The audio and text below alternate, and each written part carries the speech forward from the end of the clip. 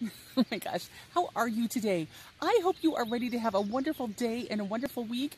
And I know there are a few of you who just rolled your eyes and said, wonderful week. How can you have a wonderful week right now? I'm scared. I'm mad.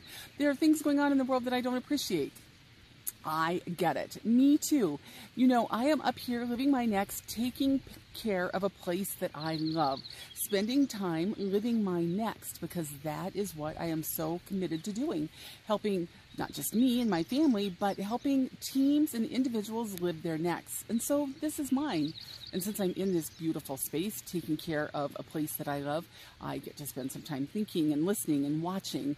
And I see you guys being scared. And I want to remind you that when you're scared, it is okay to do a whole bunch of research to figure out what you're scared of, why it scares you, and what you can do to feel like a victor in the situation, to feel like a conqueror instead of somebody who has to be scared of it.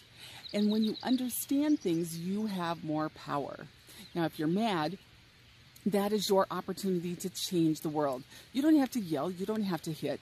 You can simply use your voice to say, this is a better way to do it. Or you can use your ears to listen and see why people are feeling like they're feeling if it is so opposite of you.